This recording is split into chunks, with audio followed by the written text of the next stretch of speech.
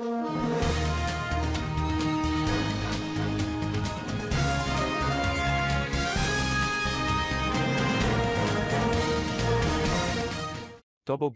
a wanted man, was allegedly trailed last week by South African crime intelligence agents to Tanzania, where they watched him for a time before making their move on Friday night. Dr. Nandipha Magudumana, and an allegedly helping Mozambican national were all detained in Arusha. Following coordinated operations by Interpol and the police's crime intelligence unit, the trio was apprehended. They were allegedly traveling to Kenya when they were detained. On the condition of anonymity, sources told SA Today News that last week, crime intelligence officials followed Bester and Magudumana to Tanzania. They received the news of their arrest with great joy. Fidelity ADT, a private security firm, has also been supporting the police in their search for the missing pair.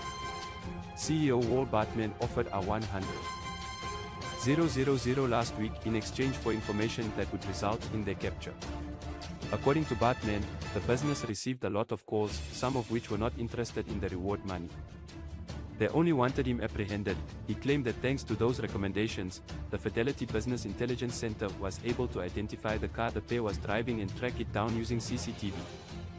Bartman claims the couple fled via the Zimbabwean border and ended up in Tanzania, where they were caught.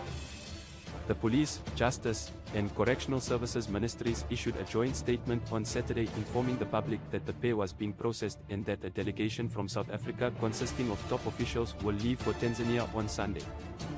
Police Minister Mbeki stated Bester and Magudumana were found in possession of numerous passports during a press conference on Saturday. He said that none of the passports had been stamped. Seal reported that Bester and his companions were captured 10 km from the Kenyan border. He stated, they appear to have been traveling abroad. SA Today News has learned that a number of investors funded the construction of Magudumana's health clinic, which was being erected next to the rented Hyde Park property the couple lived. To discover out who was collaborating with Bester in illicit actions on the other side of the prison, authorities are attempting to track down these investors. An empowered SEAL stated he now had extra confidence in the police during the press conference on Saturday. The accused were seen by those assisting South African law enforcement.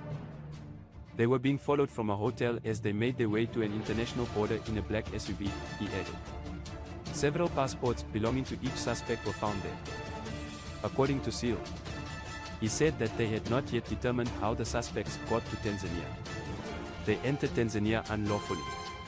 Since their passports were not stamped, we are unable to determine how or when they entered Tanzania. According to Seal.